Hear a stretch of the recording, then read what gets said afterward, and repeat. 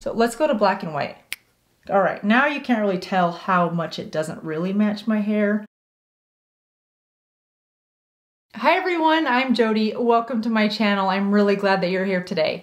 So if you have seen my winter beauty trends, I'll link it right up here just in case you haven't, then you know I've asked you to let me know which of the beauty trends you're most interested in seeing a tutorial on. Now, I'm not a trendy beauty person. I don't incorporate all of the new trends into my look. I just like my look to stay relatively current without looking trendy. In that video, we talked about both hair trends and makeup trends. Many of you responded saying that you wanted to see some hair trends.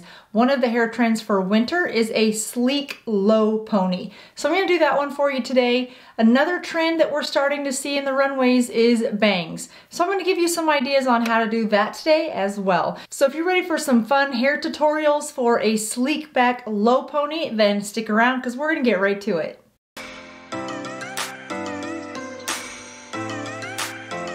All right, you guys, to achieve this type of a look, I like to do this on day 2 hair, maybe even day 3 hair. Because for me, on the day that I first wash my hair is very silky, very smooth. It doesn't have a lot of grit or texture to it, so it's just more flat. So it takes a lot more product and a lot more effort to get that pulled back, beautiful, full head of hair, low pony look. So we're gonna do this on day 2.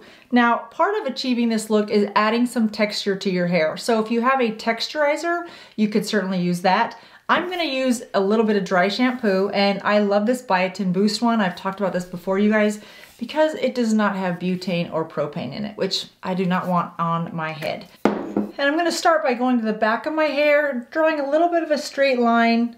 Now again, if you have a texturizer, Oribe makes a really good texture. Any type of a dry shampoo can be a pretty good texturizer. You can see just by adding that in, the difference, well, let me be fair, do that to this side. The difference in bounce that you can get from a little bit of texture is pretty significant. That's really a good look. Let's think of, if I put this as the thumbnail, do you think anybody would have clicked on it? Probably not, unless they were like a hairstylist and thought they could help me, which they could.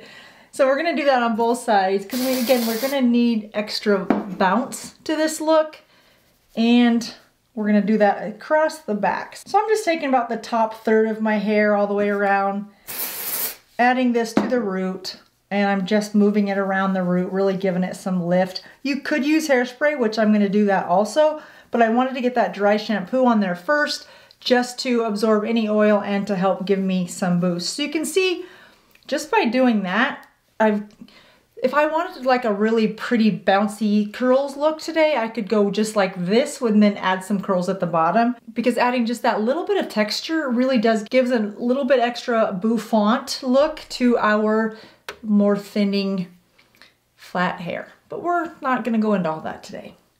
So again, you could leave it like this and just add a couple really big curls, hold those curls till they're cold, then add a little bit of hairspray to them to just give you this nice look. But that is not today's tutorial. Today's tutorial is a sleek back ponytail, which you're probably looking going, Jodi, that's the complete opposite. But trust the process. It's gonna be beautiful when we're done. Okay, so now that we've got a little bit of body, I'm gonna go back to those same areas where we added that texturizer or that dry shampoo. And I'm gonna take a teasing type comb, pretty wide tooth. You can use combs that are smaller space between the teeth for a much bigger lift in the root. I'm not trying to go really big, I'm just trying to add some volume. So that's why I want to use a comb with this much space between the teeth. And I'm just gonna go right back to where we used that texturizer.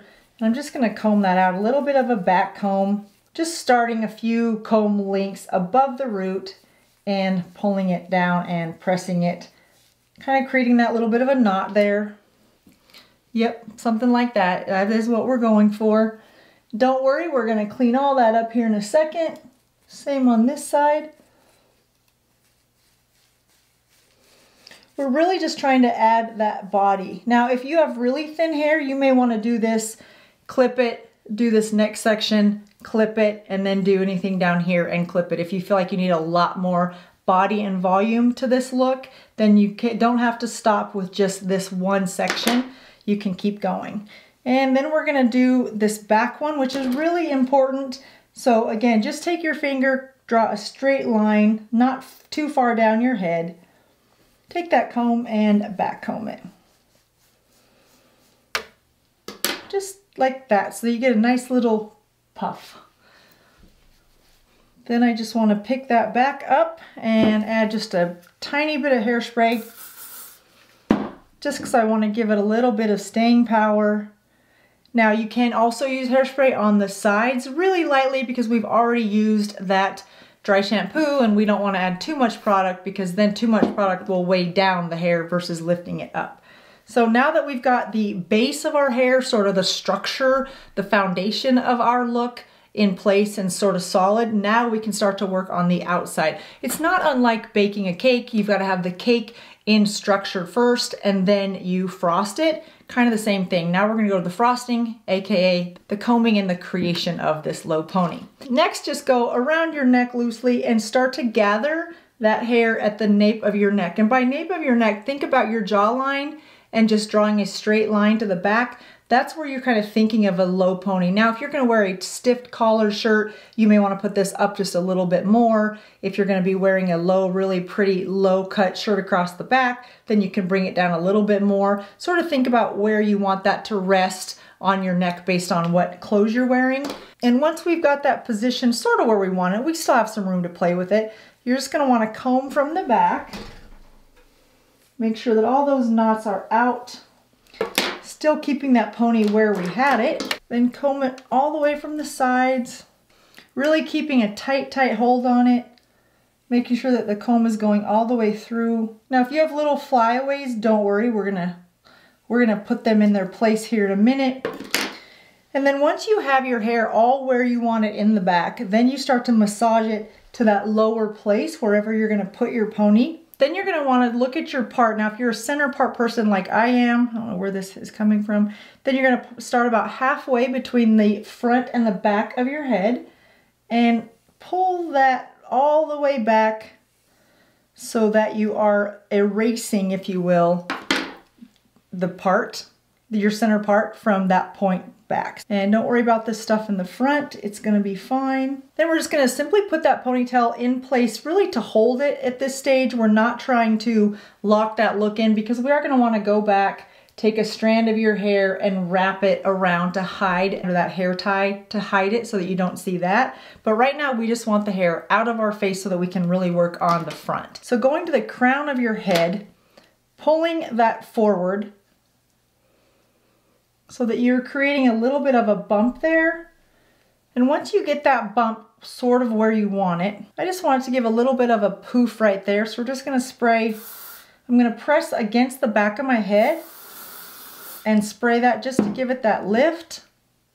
Then we're gonna go back to our comb, and now's where you're gonna comb out any of those crazy areas that you had from our back combing and bring some of that forward so that it looks very purposeful. Next, you want to take any sections that you're not going to leave forward, and for me it's going to be right behind this bang area. If you don't have bangs and you want to put it all back, then take all of it and put it right behind your ear. Then go through, add hairspray to your hand and blend down any of those flyaways. For me, I'm going to leave that little section out, so I want to go more like that. I just want to hide any of those flyaways.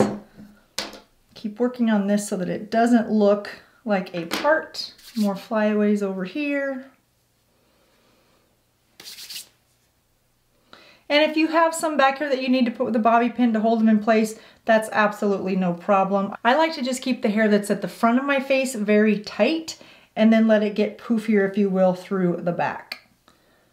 Then of course you want to make sure that you're combing through that ponytail. If you have straight hair and you want to get this really sleek, then you can add some mousse to it. You can add a little bit of hairspray. I like to have a sleek pony, but with a little bit of curl at the end. I just feel like it gives it a little bit different look. And for me, I just like that. And then to polish off the look, you'll just want to take one of your longer strands of hair, wrap it around your ponytail, really using that hair to cover your hair tie, your hairband. And then once you've covered that band, just secure the tail of your own hair back into your hair tie, or just put it in with a bobby pin. And from here you have some versatility. You can curl these pieces that are forward. You can pull them completely back if you want. You could pull back just one side and have it kind of a half and half if you wanted. There's so many different variations once you get to this stage. You're just gonna wanna make sure that you've finished your makeup application and pulled that color from your face all the way down your neck. And after pulling your hair back like this, that becomes really noticeable, just this section right back here. In fact, I probably need to go back and put some makeup there because I did not do that either. And then coordinate any earrings that you have, because now your hair is completely pulled back and your ears with your beautiful earrings are fully exposed, so you can wear whatever pretty earrings you have. Now, if you want to take this look a step further, and I will share with you guys, I ordered this online on Amazon just to see, because bangs are coming back. My bangs took forever to grow, so I don't see me embracing this trend. However, I did want to see what it would look like. There was a piece of me that was curious, and I was willing to spend the $11.99 to feed my curiosity. So if you have bangs, then you are set, you are on trend for winter. If you don't have them and you're thinking, gosh, I want them, but I don't want to fully commit to them, you know, you kind of want to test it before you, because it's much harder to put individual extensions in your bangs. So you cannot just like tomorrow get those back. You can too order a bang piece for $11.99, or you can pay a lot of different prices. That's just as much as I was willing to pay. Now, I have to tell you guys, I got this the other day. I wish I should have had a camera going. I came out of the vanity room, my husband was at the doorway, and I didn't tell him what I was doing. And it was a little bit, the sun had just set and I didn't have all the lights in the bedroom on. So I came out of the vanity, and the look on his face was so priceless. You could see the wheels turning in his eyes, trying to figure out something's different, but I'm not really sure what it is. It was so funny. All he could say after like 10 seconds that felt much longer is, hello. And he just was not really sure. And I finally just started laughing, said, honey, did you notice my bangs? I knew something was different. I just couldn't tell what it was. So it was really fun to do. So maybe if you're just been married for a while and you just want to try something different, or you just want to fool your husband, or maybe you want to just see what it's like. Here's what you can get. They come on a clip just like this. So there's a little clip at the back. Once you attach it, you clip it closed and it helps keep it in place. But to put it in, you have it open. This color doesn't really match my hair, and I just selected which one on Amazon based on who could get it to me the fastest for this video. So if I took some time and really looked at different ones, I'm sure there's some on there that much more closely matches your hair. But for the sake of, you know, this video, we're just gonna go with it. And if maybe I'll just turn this part into black and white, then you can't really tell how much it doesn't. It actually matches pretty good down here. It doesn't match at all up here, but we're gonna go for it anyway. So along with your sleek ponytail look, you could stop here, but why? You could add this bang, and for that, I'm gonna leave my hair just as it is. I'm going to take this and wiggle it in, because I want a little bit longer, sultry bangs. I don't think I want like short bangs. Now, if this was the right color, let's just imagine that. So let's go to black and white. All right, now you can't really tell how much it doesn't really match my hair. So you guys, once you put that in and you snap it closed, it like it's in place. I may need to unsnap it and have my bangs be a little bit shorter because I can't really see. So let's just make them a little bit shorter. This is kind of fun actually. Okay, there, how about that? I mean, what a fun way to wear a ponytail different. I mean, so along with your slick back ponytail, you could add some bangs for the day and give it just a really fun little look, like something like this. Maybe because it's like orange almost, I feel a little bit like Ginger from Gilligan's Island. Maybe I'm thinking of Daphne from Scooby-Doo. No, it's somebody with like red hair. It's definitely a cartoon character. It's a TV character with red hair. Anyway, so that would be one way to pull off a sleek pony that looks completely different than anything that you have right now. You could put it to the side if you normally part down the center, something like that. I'm not a side part person really. I'm more of a down the middle person, but I'm willing to try anything. I mean, you could even pull out your ponytail and see what this would look like. I mean, why not? We're already committed to this fun little bang look. I'm kind of digging it. If it matched better, it might be okay. I would just need to get a color that really matches a lot better. But, you know, who's to say we don't want to wear a little bang once in a while? I feel like it makes you look a little bit younger or something, doesn't it? I don't know, what do you guys think? To incorporate a look like bangs, you could have them this long if you wanted. Again, it's all a hair piece. You can adjust the length of the bangs. You can have way shorter bangs if you wanted. That's just really not a look for me. Although I do see some younger girls with that really short bang, and I think it looks adorable, especially with like dark hair, and it's really thick bang. This is just too thin of a hair piece to do it.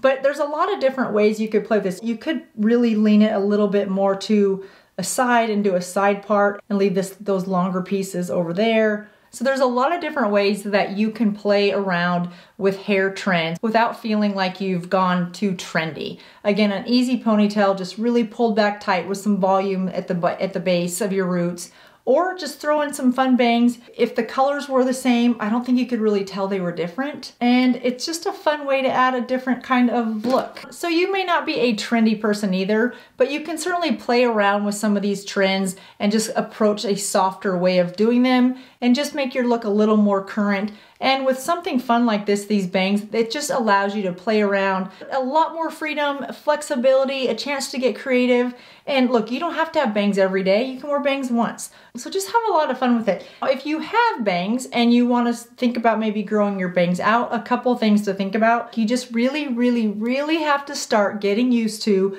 wearing your hair all the way off your forehead. That is the biggest thing, because as you start to let those bangs grow out, you start to realize that it is your forehead showing. You want to start to walk around the house with your bangs separated off to the side, because as they grow, they are going to be in your eyes, and that is where, if you've done this before, you know you are so tempted to cut them. You've got to let them get past this area, and one of the fastest and easiest ways to do that is just to separate them and put them in really pretty barrettes through here. They have so many barrettes on the market, and that is a trend also for the winter. And start to get used to them being out of your face and your forehead showing. And I've heard a lot of you say you have bangs because you don't like the look of your forehead.